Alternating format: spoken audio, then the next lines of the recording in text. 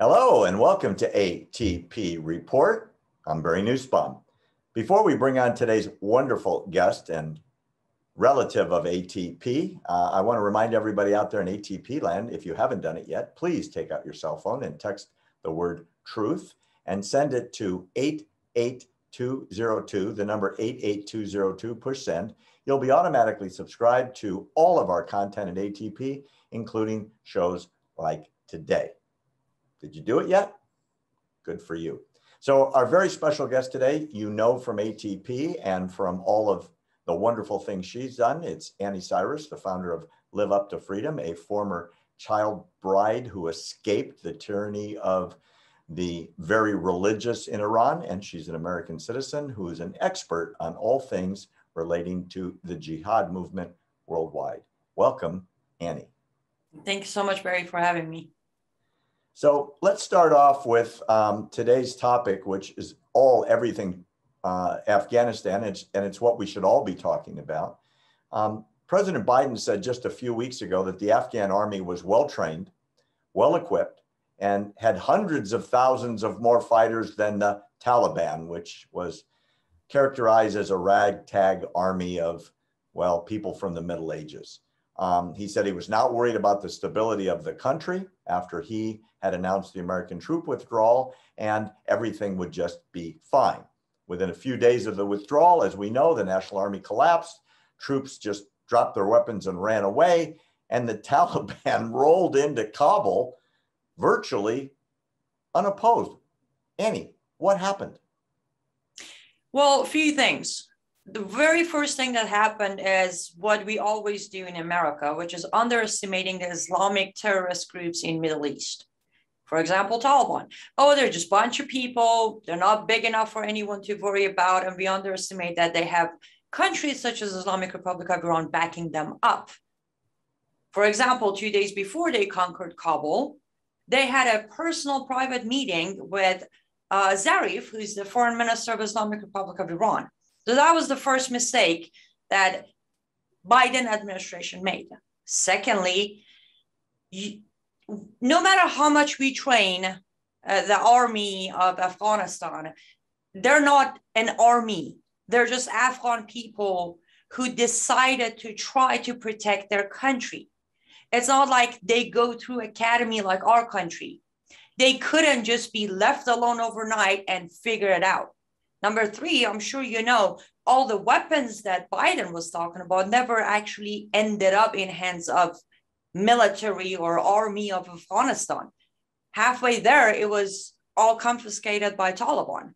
So you put those three together, this happens. So how could Biden have been so wrong? Or was it just a PR stunt and he hoped it would be true, not knowing whether it was or wasn't? Well, Barry, let me answer your question with a question. When was the last time Biden was correct? But Biden administration is wrong on every single aspect since the day they came to White House.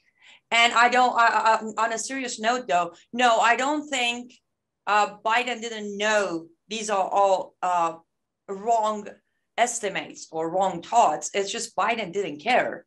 Biden is a huge part, as a puppet of it, huge part of the unholy alliance being left and Islam. So he knew exactly what's coming.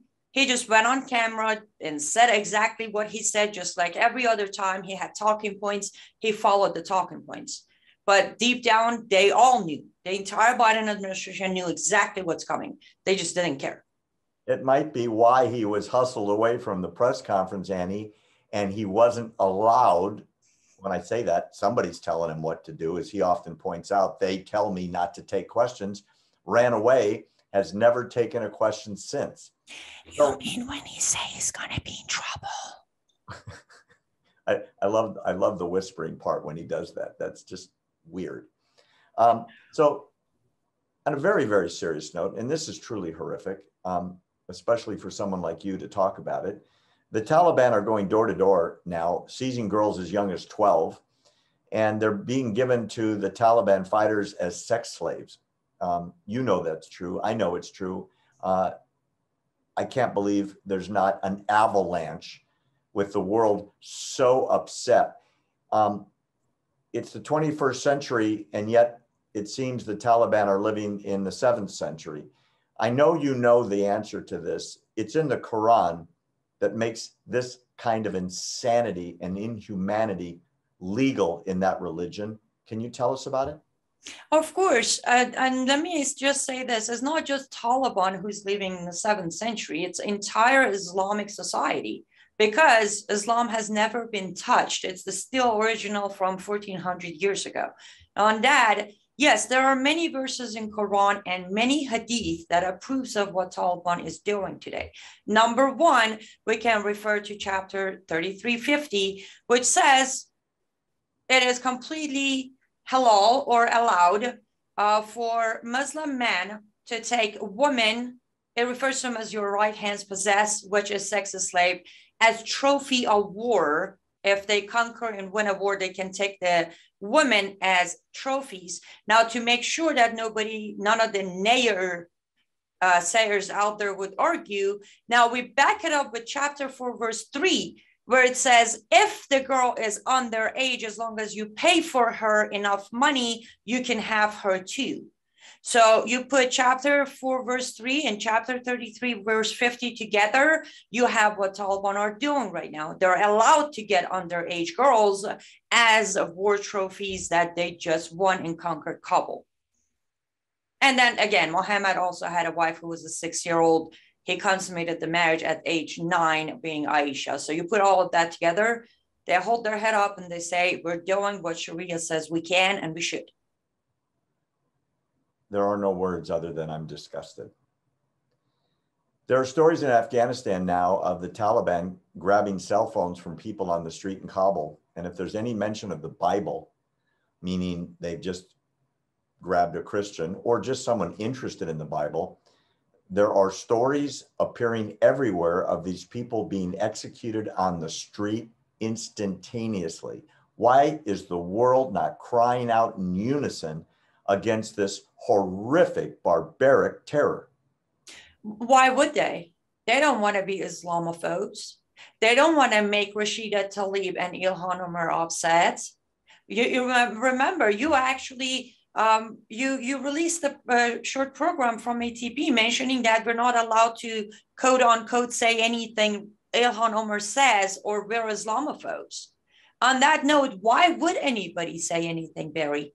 Why would they say that? They released a press release. Taliban, a spokesperson, put out a press release this morning. I heard it myself with my own ear in language of Pashto, saying to all the pastors out there, we know who you are. We know where you are. We're coming for you. They put that out this morning, telling pastors they're coming for them. But who cares? We want to appease Islam. We want to be nice to Muslims so we don't provoke them so they don't come for us. So I understand your analysis regarding the very passionate jihadis that happen to be sitting in the seats of our sacred United States Congress, but the rest of the world is following the same program. God forbid we say anything for humanity that might be interpreted as against Islam? Yeah, pretty much. We have been doing it, Barry. It's coming up, 20th anniversary of September 11. Look how normalized this jihad movement have become. Look how majority of people look the other way because they don't want to be Islamophobe. They don't want to be bigoted. They don't want to be labeled. Who cares about humanity? And that's exactly why Taliban can do what they're doing today. And Biden administration gets away with it. And Russia comes out and legitimizes the Taliban government, and they get away with it too. Well, you just took my next question out of my mouth. The world seems to be lining up to recognize this new terroristic regime in Kabul, which is, I think, called the Islamic Emirate of Afghanistan. Are they literally endorsing the mass murder and terror of this regime?